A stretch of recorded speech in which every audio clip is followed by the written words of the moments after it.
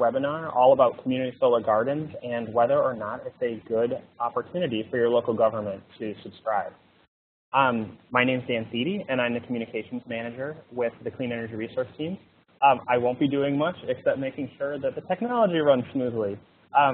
But I did want to let you all know that if you do have any questions throughout the presentation, you can just use the little Q&A or chat boxes and let us know about those, and we'll answer them as we go. And if we do not get to your question, then we'll do our best to follow up afterwards as well. We're recording this webinar so that we can share it with you and others afterwards. And so you'll be getting that, and then we're also going to send the PowerPoint slides we used today, so no need to take frantic notes. And with that, I will go ahead and pass it off to Lisa Paulus, who will take you into the beginning of this here. Good afternoon, everyone. Thanks so much for joining us. I'll admit right off the bat that this is 1 hour of a presentation, and we're going to fly through a lot of things. And I think our intent is to try to cover as many of the basics as we can. We'll try to hit on things a couple of different times so that if you see it and you're like, wait, what did they say? Rest assured that we'll probably get back to it again. But also, as Dan mentioned, feel free to ask your questions. Hold on. Sorry, guys. I'm trying. Here we go. Here's our quick 30-second CERTS advertisement. CERTS stands for the Clean Energy Resource Teams, and we're a statewide partnership that works in collaboration with 4 different partner organizations. I am based at the Regional Sustainable Development Partnerships here at the University of Minnesota Extension, as are Dan and Pete Lindstrom. And Trevor Drake, who's also presenting with us today, is based at the Great Plains Institute. As many of you know well, our mission is to connect individuals and their communities to the resources that they need to both identify and implement community-based clean energy projects. And a lot of what we do is sessions like this to help you go into a decision knowing what the choice is that you're making and feeling like you can make an informed one. So here's what we're going to cover today. I'm going to start us off doing a community solar garden overview. Trevor's going to talk in more detail about subscription pricing and sort of what you ought to be looking for. Pete's going to go into other contracting terms and things that you should note. And we'll do a quick recap at the end of some resources and tools. The website that you see down here on the bottom right, mncerts.org/solar gardens, is where we have all sorts of solar garden tools and resources. And if you ever have questions, we encourage you to go there and check that out. And just to reiterate, honestly, any questions that you have as you go, please share them. So we often start as we talk about community shared solar or community solar gardens, those terms are synonymous, with this sort of Cliff Notes version. And we call it the Cliff Notes because it really is the sort of example of here's one big solar array, and this could be all of the different subscribers who participate in this solar garden array. They don't need to have it on their own roof or on their own property, but they still receive the benefit from the solar system through a credit. And they're able to participate whether or not they had a good solar resource on their own property or had the sort of financial wherewithal to put a system up on their own facility. More formally, the definition as written into statute is that it's essentially located solar photovoltaic or PV system that provides electricity to participating subscribers. And you see what I had just described on the previous slide depicted here. You know, one, solar panels are installed in a sunny location. That may seem like an obvious point, but that's an important, added benefit that you get with the solar garden is that you can optimize where you're putting them to be in that sunny location. And then individual entities, which could be, as many of you are, a local government entity, but it could be businesses, it could be residents, can subscribe and cover their energy usage through this garden, and then they get a credit on their utility bill for their portion of the garden's output, sort of their allocations output. And we'll get back to that word allocation as we go. We're hosting this session today largely focused on the Xcel Energy program rules for solar gardens. Now, many of you may have heard of other solar garden programs. Many of Minnesota's cooperative utilities also have solar garden programs. And if you're in one of those territories, those are also really great programs to look into. We're talking about this one today because it's a little bit more nuanced, because it's inviting another entity into the sort of energy business with you by working with a garden operator or developer. And so we're hoping to work through some of those details. But here are, in general, the program rules defined in statute that cover Xcel Energy's Solar Garden program. So many of you have already been approached about being subscribers. And the number one rule to think about as a subscriber is that this is designed to cover your energy and electricity usage. So you may cover up to 120% of your annual electricity usage. And you would actually verify this at the outset by looking back at your past 2 years of energy bills, and you can get that average then of how much you've used. And then the rule says up to 120% because there's this understanding that it's possible that you might use more or less energy on any given year based on various circumstances. The other real important rule to note as a subscriber is that you must subscribe to a garden that is either in the same county in which you are located, so like Renville County, or an adjacent county. So if you were in Renville, you could subscribe to a garden in Candy, Ojai, Meeker, McLeod, Sibley, Nicolette, Brown, Redwood, Yellow Medicine, or Chippewa. So you have a lot of options, but it has to be one right next door. And that's in part, I think, to just reinforce this idea of a community solar garden. It's one near you. The rules for gardens themselves, and these are the rules that the developers or operators would need to abide by, are that the maximum size of a single garden can be 1 megawatt. For those of you who have been maybe approached about leasing your land for a garden, that's about 5 to 8 acres. There are a series of gardens that were initially proposed that can be co-located up to 5 megawatts. So it would be 5 1 megawatt gardens. Any new gardens that are proposed at this point have to stay under that 1 megawatt size limit. But there's no limit overall to the number of gardens that could move forward. And that means that it's an opportunity from now and in a continuing way for more gardens to be sited. Each and every garden has to have five subscribers at a minimum. So that could be 5 different local government entities. That could be a local government entity and 4 businesses. That could be 4 residential customers. That'd be a pretty small garden, but all of that is possible. And no individual garden can have the output from that garden allocated, more than 40% of that garden's output allocated to one subscriber. So this is essentially trying to make sure that there isn't just one entity that takes 90% of it and then you distribute the rest over little pockets. Trying to make sure that the load is spread out across subscribers as well. When we asked all of you as you were registering if you had been approached,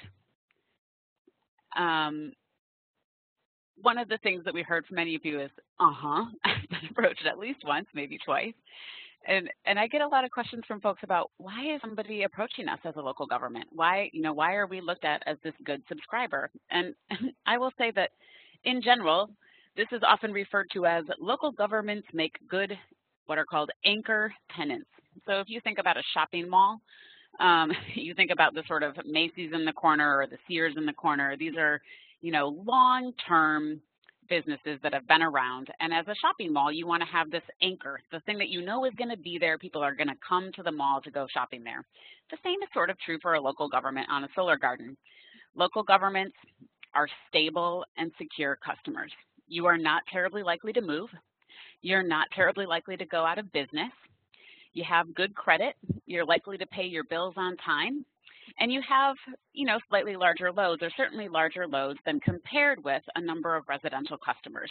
And so if you participate in a garden, you can take on more energy than one might be able to take on at that residential level, and that saves the developer in terms of having to market the garden to a number of different options.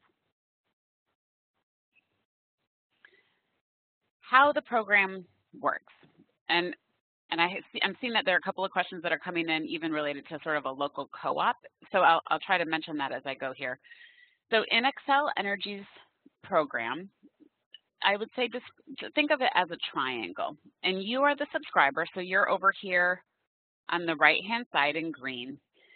And you maintain the relationship that you've always had with Xcel Energy, your utility. You're still buying your power from them. You still have that ongoing relationship. And now you also have a new relationship with this garden operator or this garden developer. The garden operator or developer is the entity that is responsible for running the garden, making sure it's operating, making sure that Xcel knows that you're subscribing, making sure that Xcel knows how much the garden's output is, and that then Xcel can give you the credit. But you now have two different financial relationships, and it's these sorts of green and red arrows that we're going to address as we move forward, as we think about sort of how does the garden actually work. For those who are in co-op territory, you really have to have a utility that has a program that they're offering to be able to do this. So if your co-op doesn't yet have one, we certainly encourage you to go and talk to them about your interest, but it's really a one-on-one relationship between the subscriber and the utility. There isn't this sort of third-party operator relationship. One of the questions that we get a lot, and this may be one that you all actually have in your head right now, is how much does it cost? And that really is a function of both those green and red arrows. So I mentioned you've got this relationship. We'll go back just for a second here. You have an existing relationship with the utility, and that green arrow refers to this bill credit rate. So this rate, and we're going to talk about this a bit more, is set annually by the Public Utilities Commission, and that determines the amount that will be multiplied by the output of the garden, and then will show up as a credit on your bill. On this other side is the subscription rate, and that's how much you pay that developer operator as explained in your subscription agreement contract. So let's look at this left-hand side of the equation first, this bill credit rate. How is that determined and what do those prices look like? So, sorry to overwhelm you with the table, but this is the 2016 bill credit rates. Now, most of you in a local government are going to be in either this category called small general service or the category of general service. And small general service is probably for a smaller facility, maybe a smaller city hall or that sort of thing. And a general service might be for somebody that has, a hockey arena, or somebody that's paying a demand charge might fall into that category. And these applicable retail rates have been updated annually, and that's the sort of starting standard rate, and it's often referred to as the ARR. So if you see that anywhere, that's what that's referring to, this applicable retail rate. And these are calculated based on energy costs in these three classes of customers. And then, in many instances, you'll also be receiving what's called a REC payment, or Renewable Energy Credit Payment. And there are two different REC payment amounts. One is 2 cents for larger gardens, those over 250 kilowatts, and one is for smaller gardens, smaller than 250 kilowatts. But many of you are probably looking at this area. And just to briefly mention RECs, many of you may be thinking, why do I even need to know that? A REC is essentially the sort of greenness, which is why I have this khaki green box behind the lettering, the green attribute of the energy. So energy that's produced, the grid doesn't care what kind of energy it is. The energy just flows to where it's needed. But in this instance, because Xcel Energy has renewable energy requirements, it cares about the RECs because that's what it uses to count for those renewable energy requirements. And these can actually be certified. So this is an example of Trevor's renewable energy certificate. And what it shows is that these attributes are reserved for a certain person. Someone has purchased these attributes and then retires them to know that they get that sort of green or environmental benefit from that power. And that matters simply because it also means that there are some things that you can claim when you're part of a solar garden if you've sold the REC, and some things that you can't. So if you own the REC, you can say we use renewable energy. But in most of these instances, you have sold the REC. And so you can certainly say that we have subscribed to a solar garden, we've contributed to solar development, that sort of thing. But you can't say that you use solar energy because you've actually sold that sort of green energy attribute.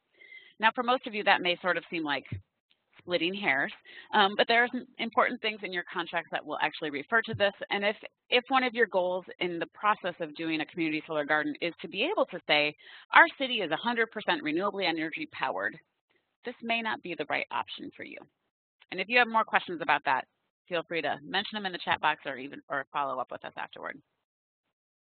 Okay, so we've talked about this sort of left side of the equation and this bill credit rate and how that's determined. But now we're going to get over here into the subscription rate side. This is what is set by the developer in your subscription agreement contract.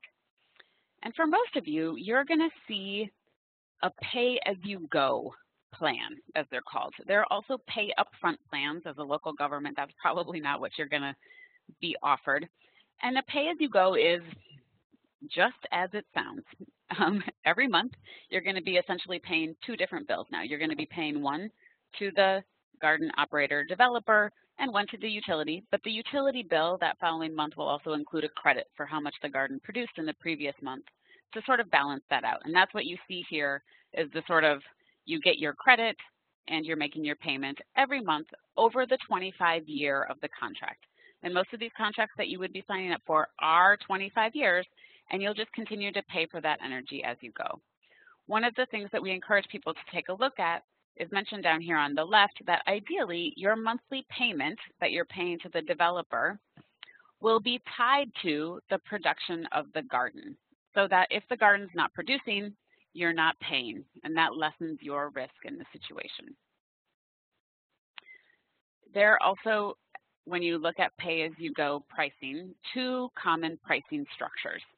So the first one is what we call an escalator. That's the top two, and the bottom is called a discount. Now, just to give you a quick example, it could be that when you initially sign up, maybe you're paying 10 cents per kilowatt hour generated to the garden developer. And maybe there's a flat rate where they say it will always be 10 cents each and every month from now until the end of the 25 years. That's unlikely. You know, some bigger local government subscribers may have a bit of market power to be able to negotiate for that, but that's not terribly likely. For the most part, what you might be seeing is what we call a rate with an escalator. That might be, say, a 2% escalator. What you want to make sure is that the escalator that you're looking at is less than the average escalator of utility prices, so that you're always going to be looking at some sort of benefit. And I think Trevor will get into that a bit more. The other common pay-as-you-go pricing model is a discount value. So it could be that the developer or operator will base what you pay them based on the bill credit that you get from Xcel Energy. So they might say, if you're always going to get the ARR plus that REC, whatever that might be, we will always have you pay us, maybe it's 3% less than that credit, or maybe it's 5% less. Or they might say, you will always pay us 1 cent less than what you get in terms of the bill credit. And that's called a discount, and it means you will lock in what you know those savings will be just in relation to the credit.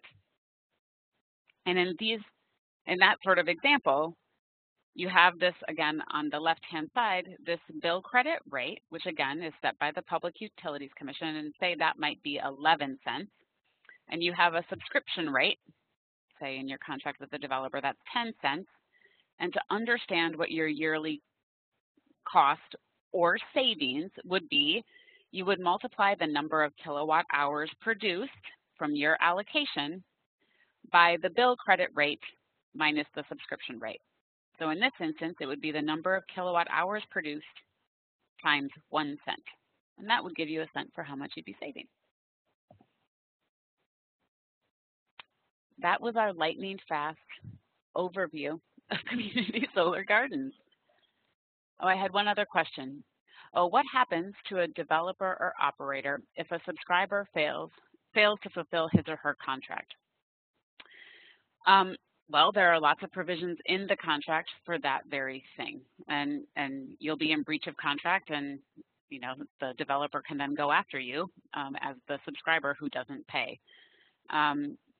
Pete Lindstrom will talk about this a bit more. I mean, there are provisions also for what if a developer or operator sold to a different company or that sort of thing. And those are things that we'll talk about, but those are things that are important to consider and understand what those terms in the contract actually are so you know what you're getting into as you go. Just one final quick note, the Public Utilities Commission docket for the Community Solar Garden Program is 13-867. And for many of you, you're not sure why I even bothered to put this up here, but this has been a program that's been discussed a lot at the Public Utilities Commission. And if you're ever wondering sort of the current status of what's going on in the program, looking at that docket can be a helpful place to look. There was a big session last week at the Public Utilities Commission in which it looks like the commission is going to issue an order later this fall that will, down the road, rather than this average retail rate, the ARR plus a REC, they'll move to this value of solar rate. So that's just something to know. That's not for any gardens that have currently been proposed, but will apply to newer gardens or that next iteration of gardens. Okay, now on to subscription pricing. Trevor, you're up. Great, thanks, Lisa. I am just going to take a moment to make sure I have control of the application here.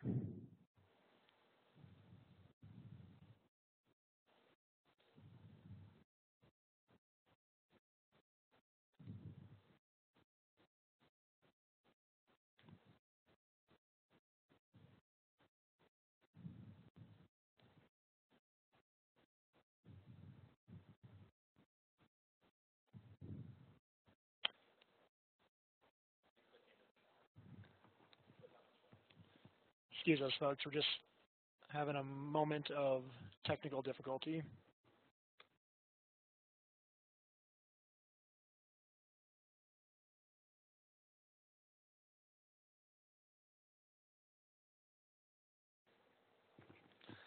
Wonderful. All right, hi everybody. My name is Trevor Drake. As Lisa mentioned, I'm the Metro CERT co-director and I work at the Great Plains Institute in Minneapolis.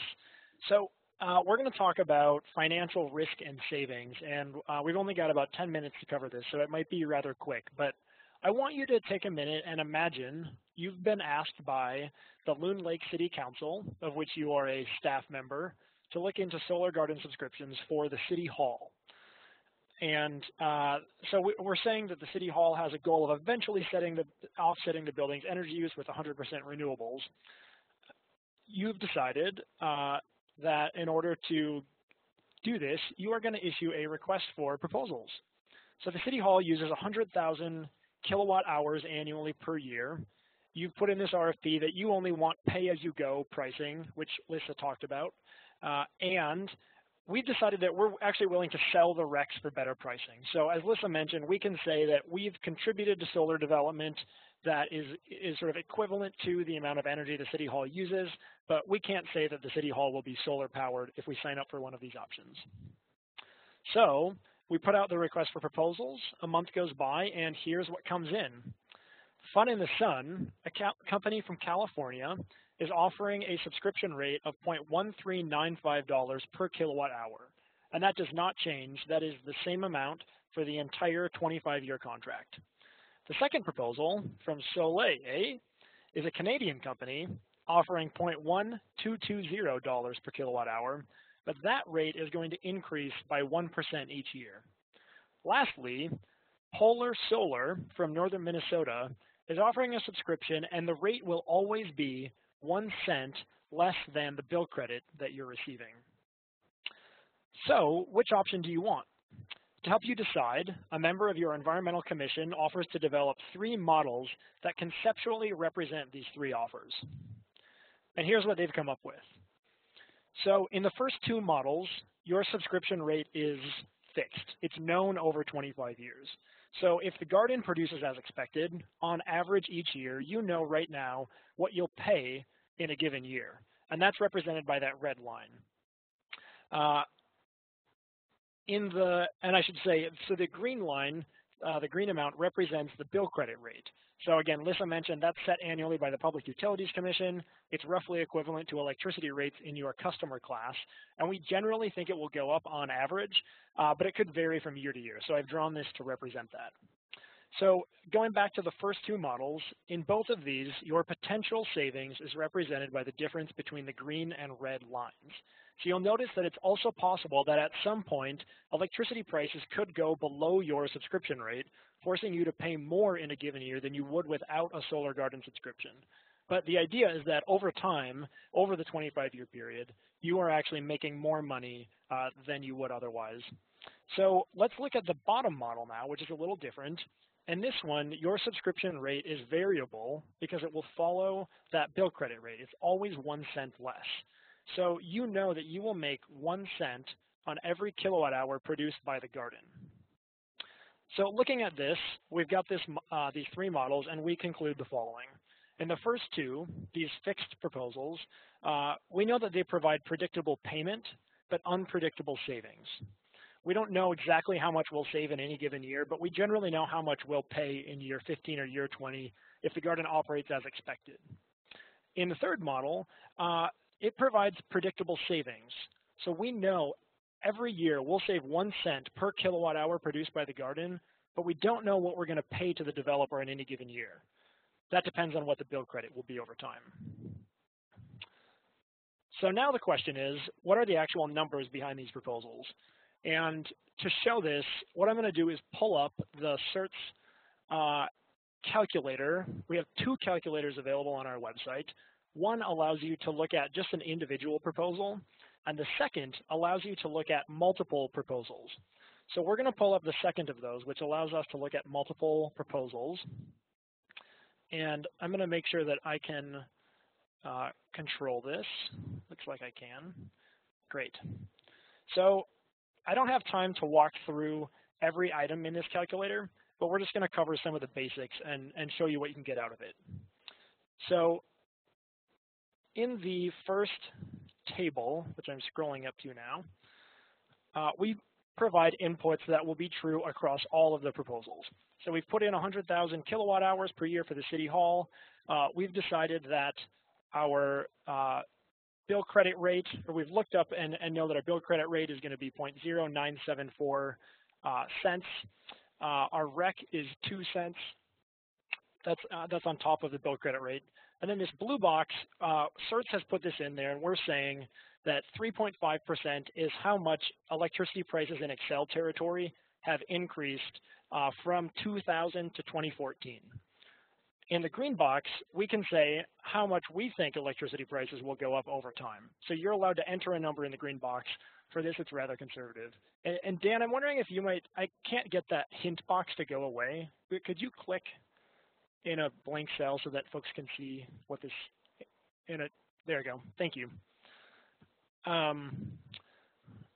And then in the last box is you can enter a discount rate. So I've put in 4%, and this is basically saying that money tomorrow will not be as valuable as money today, and we're discounting it by 4%. If you don't know what to use, you could always put in 0. That will give you simple savings, or you could ask your entity's financial professional. So the second table is just going to give us some information about the size of the garden.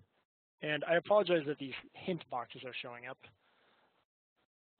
We don't seem to be able to get them to go away in this particular format, but when you open it up yourself, it'll be easier to read. In this third table, I've entered in the information from these three proposals, just as they were on the other screen. So now we're looking at the results. So this table shows monthly advantage or disadvantage over 25 years. And what this is showing is the amount you can expect to save in a given month as a result of subscribing to one of these solar gardens or one of these proposals. So you can see that for the first one, Fun in the Sun, on year 5 per month, you're actually paying $83. You're not saving that. In all the other ones, you're saving some amount per month. And you can see it's quite a bit less per month for Polar Solar than it is for the other two. So that's monthly.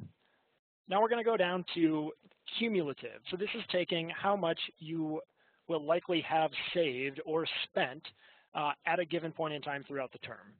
So if we look all the way to the right, savings after 25 years, we can see that in all three cases, we have saved some amount of money over 25 years. We've been better off than if we hadn't subscribed to this in the first place.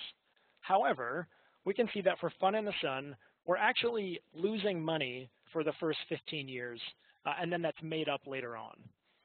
For Soleil A, we lose money initially and then are making money. And for Polar Solar, which matches that model, it's always discounted off the bill credit rate, we're always making money.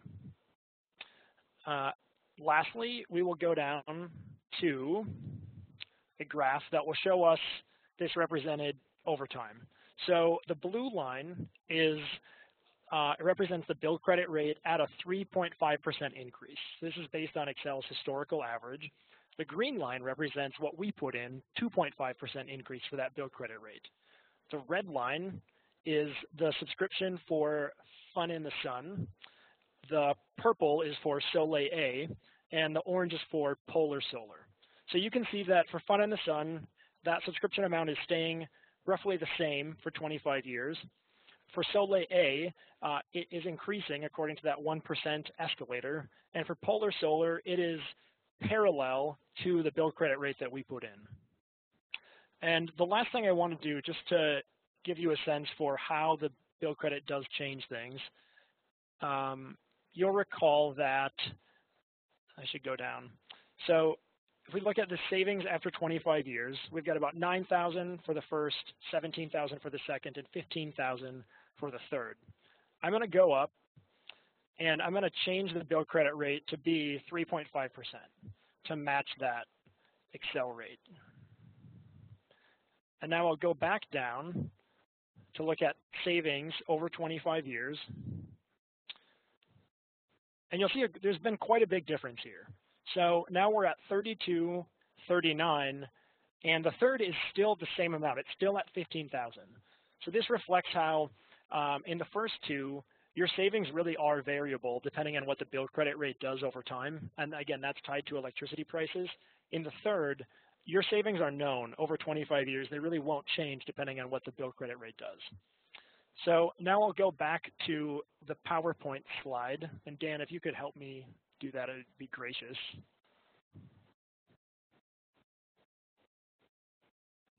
Thanks. And the last thing I want to mention is just the opportunity cost. So one of the things to think about is if you don't do this, what might you do instead? And people often bring up a question, well, are there better offers out there? Yes, I'm sure there may be better offers that you could get. So that's something to consider. Is it worth taking what you got in an RFP that you put out? Do you want to put out another RFP to look for better offers? Or do you feel like you've gotten a good deal? Another consideration is that the technology will likely improve. So you could get in now and begin saving. You could wait and sort of make a gamble thinking that the technology might improve. One of the things that Lisa mentioned is that the program design is likely to change. So that's something to consider in deciding whether you want to get in now or wait. And it's not necessarily clear whether it will change for the better or worse. I think that's true for all of these. And then lastly, in this program, you're committing a certain amount of your electricity load in a public building to one of these programs. And so it may be in the future that once you've committed that load somewhere, you can't double up. You can't sort of double dip that load into a different program. And it's possible new programs will come around. So that's just something to consider. I generally think that if you see something that you think is a good deal, you should probably get in if it meets your goals. But if it doesn't meet your goals, maybe it's worth waiting. So lastly, I want to mention that these are actual proposals that local governments have signed up for in the past 6 months. So these do represent what is available right now in the market. And pricing is not the only story. It's not the only thing to consider. So we are going to turn this over to Peter Lindstrom, who is going to talk about considerations in contract language beyond pricing.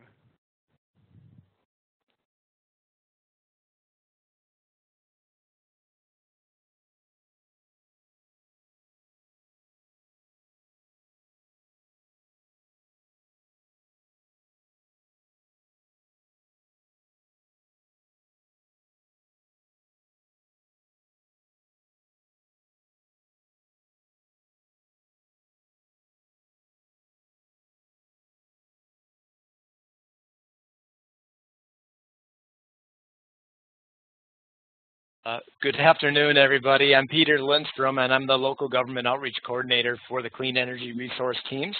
I am not an attorney. However, I did talk to a whole bunch of them while preparing for this presentation, and folks that are experts in subscriber agreements. And I've had the pleasure of signing a subscriber agreement for my city. I'm also the mayor of the city of Falcon Heights.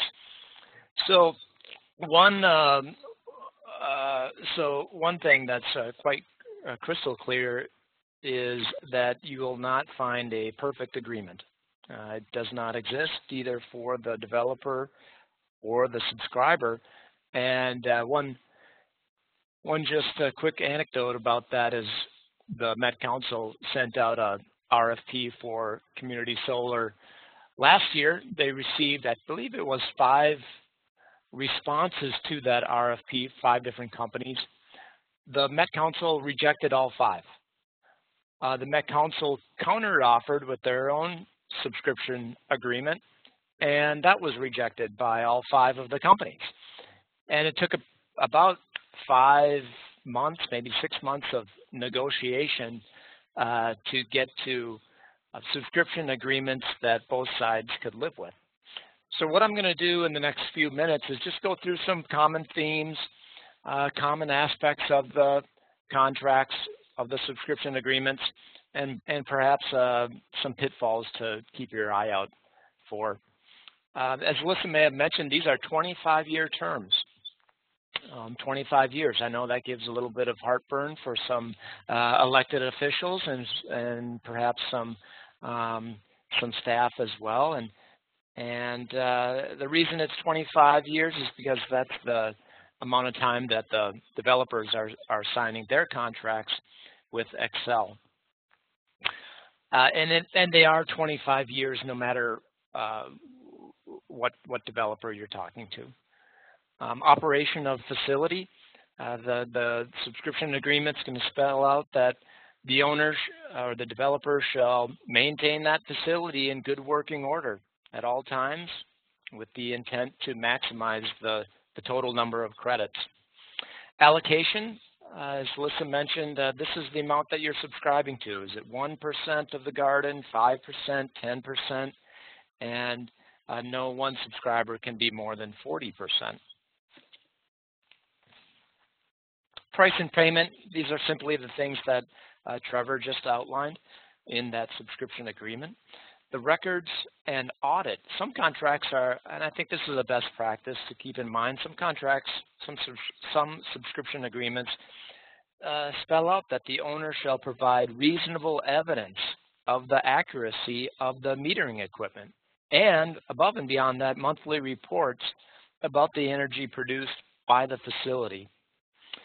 That subscription agreement is also going to cover taxes and spell out that it's not the subscriber that's getting the investment tax credit.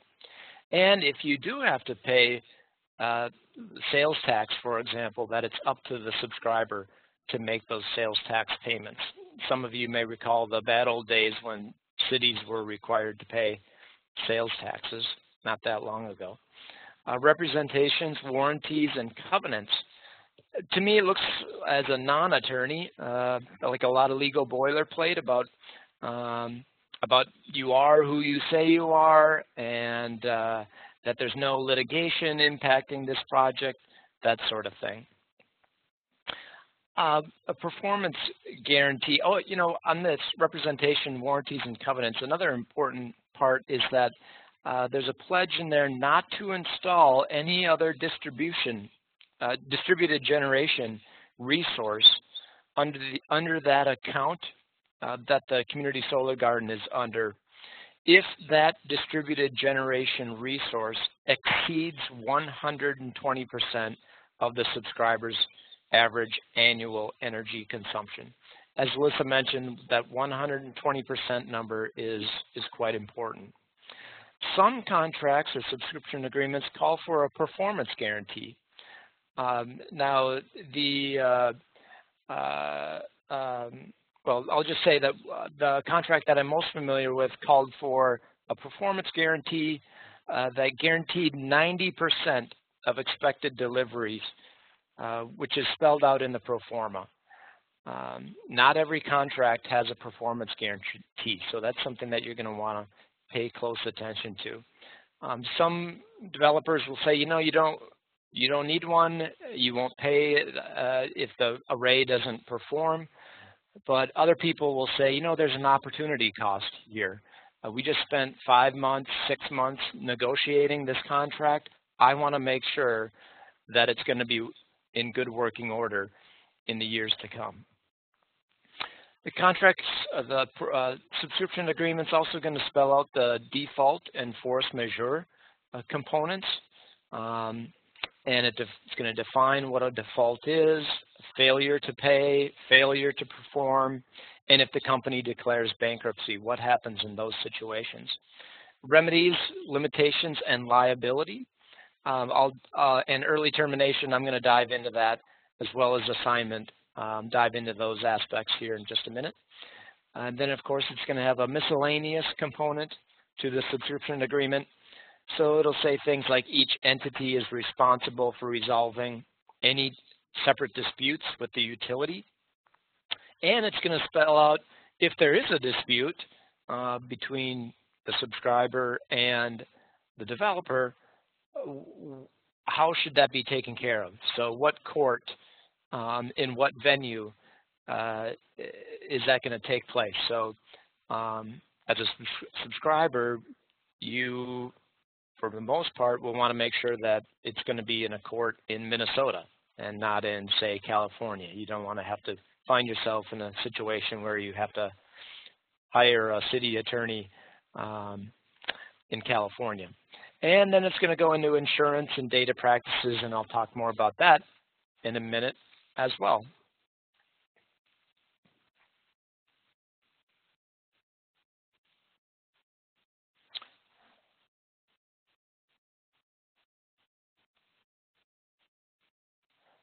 Termination. Wow, what if something goes wrong? What happens? I think there was a question about that. So that's always a possibility. Some contracts spell out kind of a short-term date, like if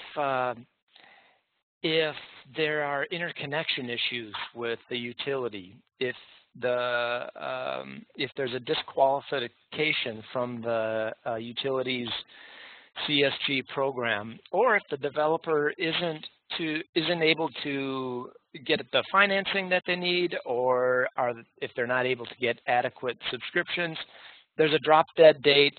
The date I saw for one particular contract was December 31st, 2017, where everybody can just go their separate ways and nobody's liable. Well, what if the subscriber backs out? What I've seen is pretty common is the subscriber owes the unpaid monthly allocation payments due at the time of termination. So it's year 12 of those 25 years, and for whatever reason, the city just wants out. They're on the hook. They're on the hook to pay those other 13 years of those payments. And what if the developer fails to perform? Well, this could happen for a variety of reasons. This could be just an outright breach of contract.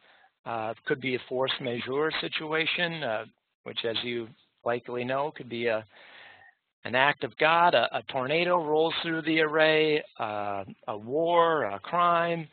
That subscription agreement is going to spell out what happens in those cases. If it's just an outright breach, some contracts say, okay, well, you have 30 days to rectify that breach. And if that's impossible, it can be expanded up to 180 days. If that doesn't happen, the developer is on the hook to pay damages to the subscriber. And if you look at a contract, you know, if you're an individual or a family, they will have these early termination components, but they'll have other things like, what if you get hit by a bus? Year 12, you die. What happens there? What happens if you and your family move out of the utility territory? These are things that are less applicable to a city. You know,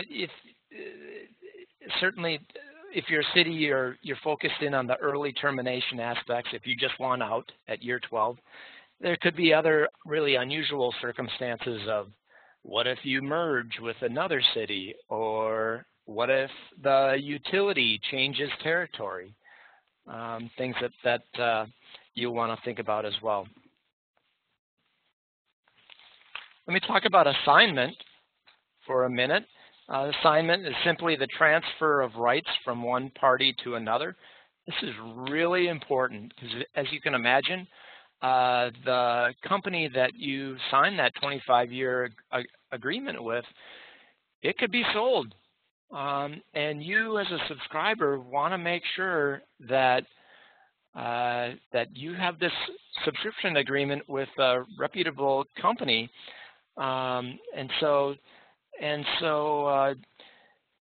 you really need to clarify some of these questions, and also assignment on the subscribers end. So it would be a clear transfer if the city of Loon Lake, in Trevor's example, transferred its subscription to the city of Mosquito Heights. Okay, that would be a clear transfer.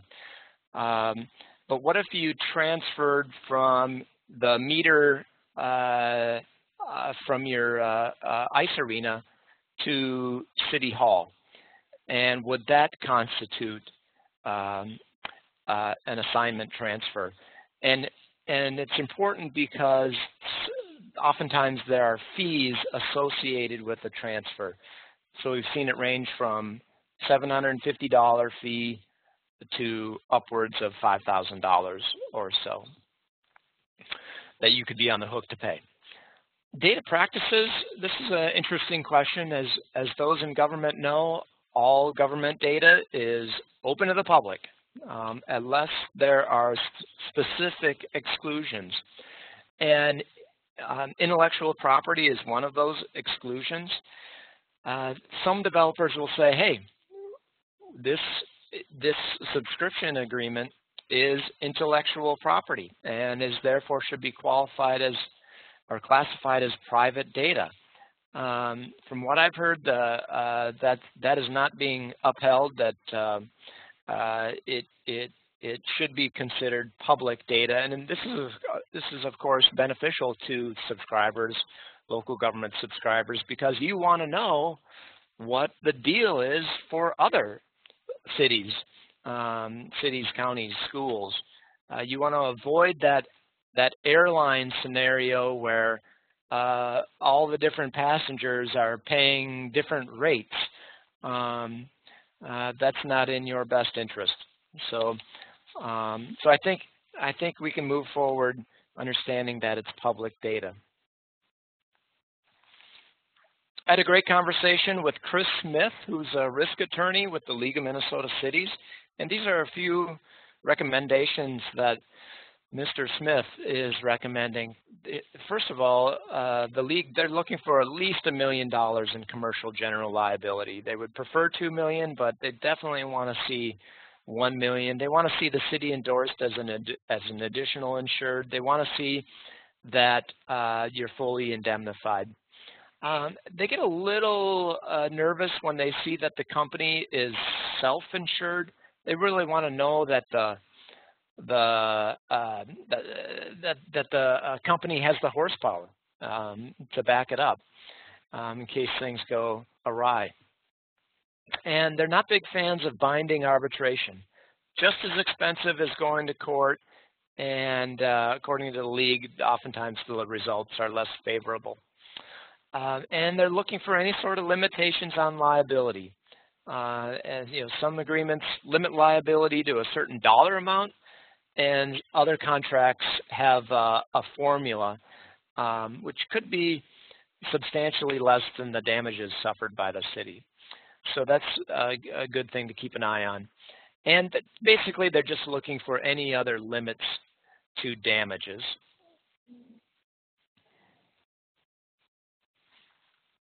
Perhaps the most important thing I'll say is if you have further questions, be sure to call me. There's my number at the bottom, Peter Lindstrom with the Clean Energy Resource Teams. But I've received the thumbs up for any city, any local government to contact the individuals listed here. Jason Willett with the Met Council. He's the one that did the negotiations with these 5 different developers and has a lot to say about that. Brian Milberg from the City of Minneapolis, and of course Chris Smith from the League of Minnesota Cities. That's all I have, and I believe I'm turning it back to Lissa for a wrap-up. Thanks, Pete, and thanks, Trevor, both very much. I think, honestly, at this point, we mostly want to be able to take some of your questions. I saw that there were a couple that were coming in via chat. I'm sorry that I missed some of those as they came in the chat window instead of the Q&A box. I was looking at the wrong spot. So one of them that came in earlier was, were these the rules just for the Excel program, or are these all programs? And these are, the rules that I presented much earlier are really just those for the Excel program. Co-ops are not regulated and can therefore set, many of their own rules for how that program will work in terms of like how big and how much of somebody can subscribe to, that kind of thing. There was also a question about who sets the bill credit rates that we showed earlier, and those are set by the Public Utilities Commission annually, and so those will get updated again in 2017 for that new average retail rate. There was a question that came in about what if a subscription rate is higher than the bill credit rate. You should look very closely at any proposal. Trevor, I don't know if you wanted to comment on that one.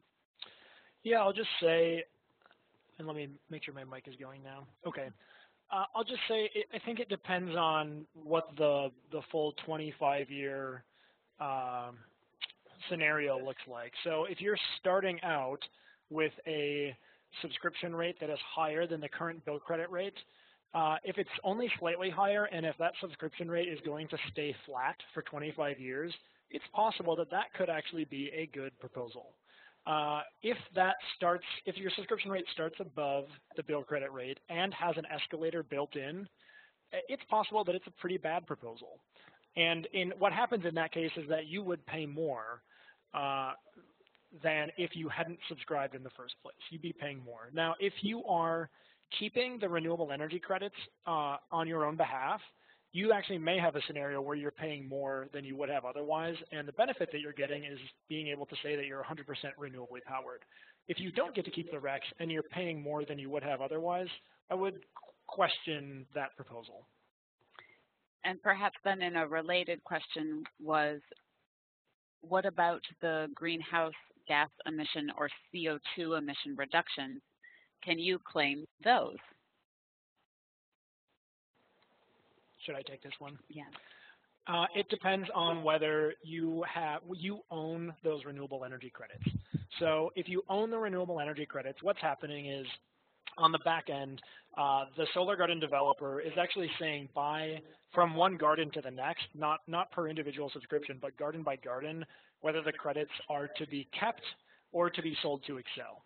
If they're sold to Excel, the subscribers get that additional 2 or 3 cents on top of the bill credit rate. If they are kept, then what would likely happen is the developer would retire those renewable energy credits on behalf of the subscribers. And retiring means then that you can claim all of the benefits that your produced renewable energy has over an equivalent amount of fossil fuel produced energy. And that would include the carbon reductions. Mm-hmm. If folks are wondering, you can see this top middle item here. I think that you can see me mousing over it. That question subscribers can ask of operators. These are a number of resources that are on our CERT website, that mncert.org/solar gardens. And on the second page, it shows that full table that we talked about earlier. And we keep it updated as those rates are changed, so you can always see what that current rate is. But that would be a good reference point for you to look at, as well as you're seeing proposals from developers and operators. So you can compare the number that they're showing to the one that should be there. This item on the right is tips for subscribers, and it talks about the difference between that escalator and discount rate. And the calculator tool, that subscriber financial decision tool, is also available on the web. I know a number of you have actually asked, can we make sure that we get that Excel spreadsheet? And absolutely, we'll be sending that out to everybody afterwards so you can do some of your own playing with that. So one of the other questions that came in would be, is there a chance that you would ever be paid out cash for anything or just credits? So that's a good question. It may be that over the period of a year, if your subscription generated more credits than averaged out your bill, Excel might cut you a check at the end of the year for that excess. That's the only time that you would be paid out cash. I mean, the idea with the 120% rule is that that wouldn't happen very often, that you would really just be getting that credit on your bill, and maybe it could get your bill to zero, but it wouldn't be that they'd have to send you a check. But that is a possibility. There was a question about what happens after 25 years. Does the solar garden keep going? Do you enter into a new contract? At the end of 25 years, there would be options. So it might be if the garden was still producing and there, wasn't better technology, maybe somebody would want to re-up a contract, or they might want to rebuild and put new panels on or something like that. I think for somebody who's even thinking about serving as a host site, one of the things you want to be clear about is what does happen at the end of 25 years, and that there's a plan for that. But as a subscriber, you may or may not get an offer at the end of 25 years, but there's nothing that's known in a concrete way at this point about what will happen then. Oh, and there's a question more about size. We have someone building a 5-megawatt solar garden on 71 acres. Why can this be bigger than what you have on PowerPoint? That is a really good question. I mean, it's an earlier project, but if you did the sort of 5 megawatt times 8 acre, that could be 40 acres. So 71 does seem a bit big. I mean, it may be that they couldn't get it in like one big rectangle, and maybe it ended up being bigger because of how they were having to do the siting. Might have had to be because of where a substation was or something like that. But honestly, I think that might be a good question to follow up on. I mean, 5 to 8 acres is a rule of thumb, but that would be quite big.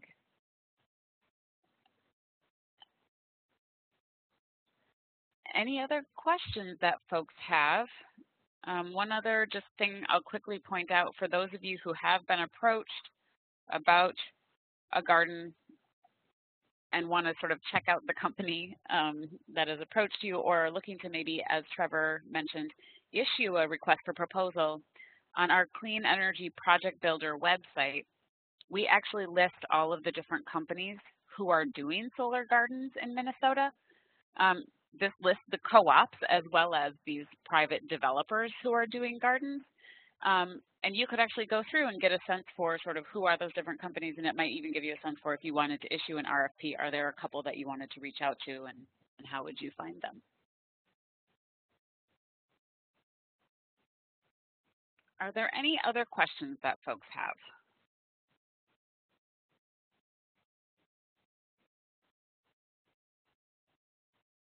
Okay. Well, barring any additional questions, thank you so much to everyone who participated today. I think Pete said earlier, he is happy to be a resource for all of you as you're looking into these contracts and trying to get a handle on them. He really is a good resource, as are the other folks that he listed.